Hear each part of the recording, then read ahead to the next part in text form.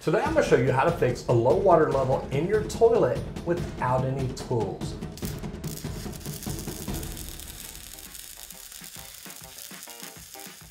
Now, we all use the toilet. Sometimes, if you've got a low water level, it can be a problem flushing. I hope you're not using the toilet, it's broken. Huh? The toilet doesn't flush. No, I was just shaving. So I want to show you how it's very easy to adjust the water level in there. It's something you may want to do at your toilets just to check to see, are they flushing properly with the right amount of water? Why does somebody not know how to flush a toilet after they've had a sh**? That's what me. Well, it was f***ing money, yes. Disgusting! So I'm going to go ahead and take the lid off and set it out of the way. And that's something you want to be very careful with, because one thing that we see a lot is plumbers, homeowners, whatever, drop the lid. Be very careful with this. Normally, if I'm working on a toilet, I will set it in the tub, I'll set it on the rug on the floor. I want it out of the way, maybe on a countertop. I want it out of the way where I'm not gonna accidentally hit it, break it, drop it, anything at all like that.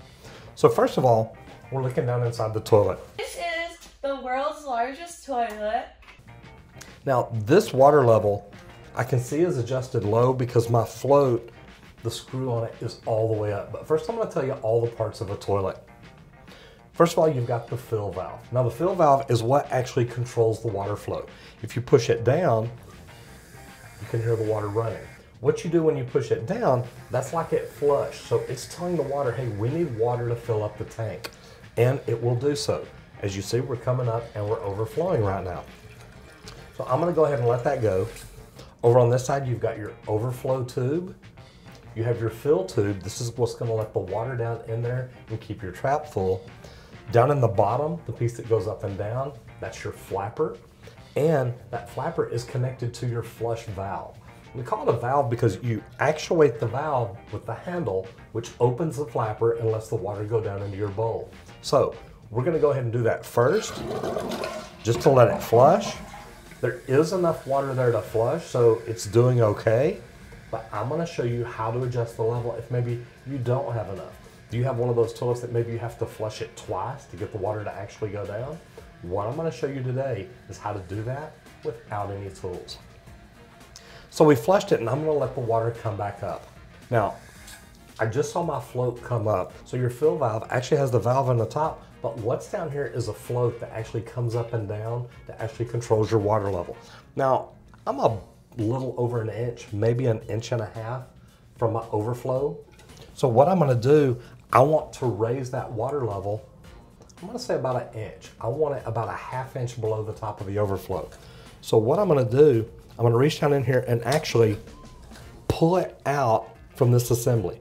Now this is assembly that actually when it comes down, it turns the water on. When it comes up, it turns it off.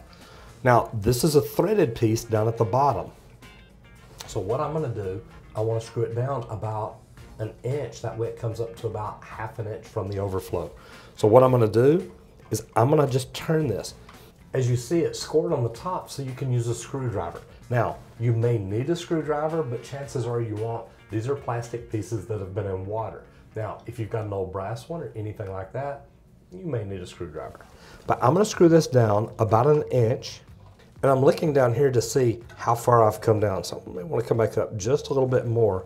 And then I'm going to slide it right back over and clip it back together. Now that was really very easy to do. I'm going to flush it again. I hear that it flushed very well. And now we let it come back up.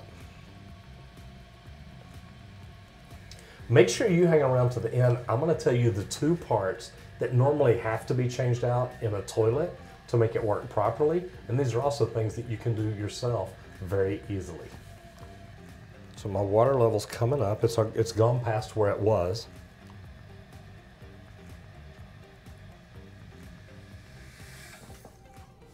Right there it shut off at about, it's probably within about ¼ of an inch from the top. I want to take it back apart. Move it back up just a little bit, just to give me a little bit more room. Got to get flush again, and it's coming up. So The two pieces that normally have to be replaced in the toilet if there's a problem is the fill valve.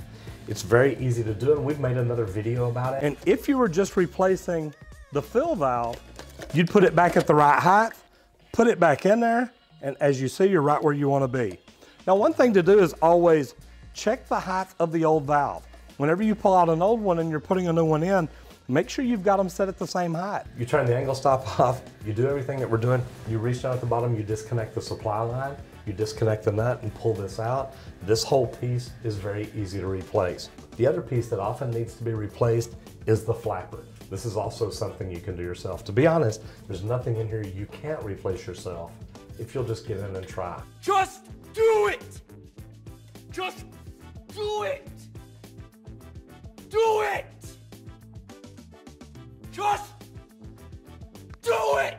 And it's gonna save you money from calling a plumber. Now, that's got my water level at about a ½ inch down, just like I like it. I wanna go ahead and look at the flush and see how it does.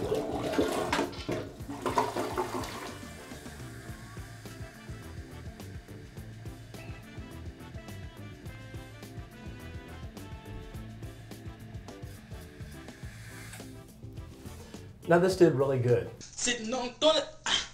Sitting on the toilet. Now flush.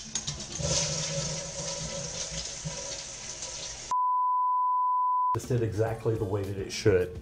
This is something that if you look on the inside of the tank, you may have a marking for a water level. If you look on the overflow, you may have a marking there. The toilets are designed to flush at a certain water level. That way it's as efficient as possible when it goes down and flushes. Again, the parts, you've got the fill valve, you've got the flush valve, you've got the fill tube, you've got the handle, and then the chain going down to the flapper. These are really easy to work on.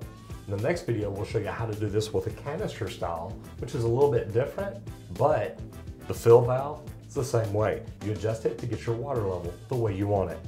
The good thing about this is something you can do and not have to call a plumber. So, if you learned anything today, or if you're a plumber and you do things any different, do me a favor to leave me a comment down below and let me know. If you're a homeowner and you think this is something you can do me a favor and video it. Put it over on my subreddit at Roger Wakefield Post. I'd love to see how it worked out for you. I'm Roger Wakefield, Lead AP, helping you save money in the trades. So what that does, that's telling you want to also know, let's go back to the parts. The other piece that often needs to be, this is something that good? Okay, let me see the GoPro real quick. I'm Roger Wakefield, Lead AP.